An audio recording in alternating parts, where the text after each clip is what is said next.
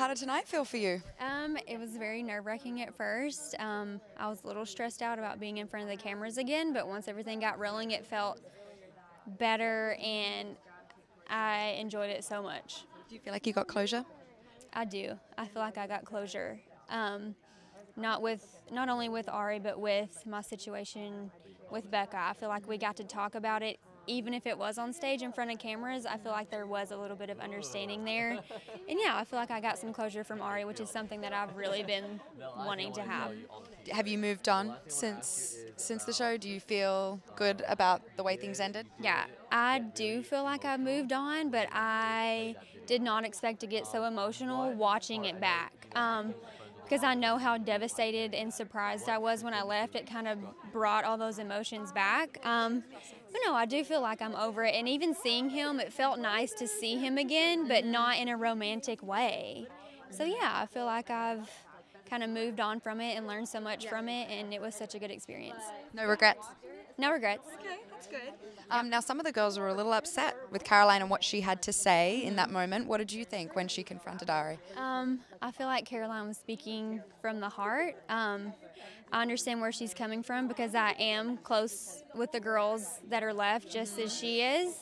And it is a very difficult situation, and I don't envy Arie at all for being in such a tough position to make a choice between who he wants. And yeah, I'm interested to see how it plays out on the finale and after. And yeah, like You know how it plays out, though.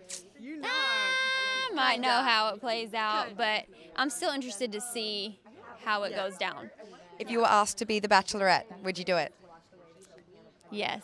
If I was asked to be the Bachelorette, yeah. I've thought about it a lot because I do have a lot of people that are saying, I love you so much, I want you to be the next Bachelorette. And of course it puts it in my mind, so I don't want to get my hopes up, but I think it would be incredible to get to be in that position. And you know what you want, you know what you're looking for? Yes, I feel like I learned a lot about myself and what I deserve and my worth. And yeah, I feel like I know what I would be looking for. I just want to hear your accent all the time because it's the cutest thing ever. You said you're friends with the remaining girls, so it might be a difficult thing for you to say, but who do you think Arie should pick? I think, this is so hard.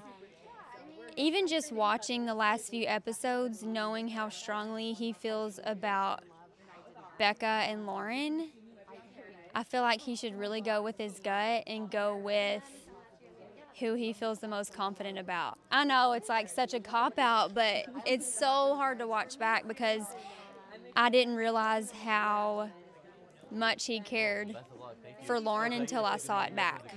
And I felt like with Becca, all along, we could kind of see that since they did have that first date.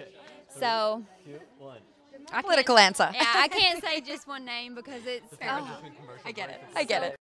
Want more extra? Hit the subscribe button and the bell and never miss a video.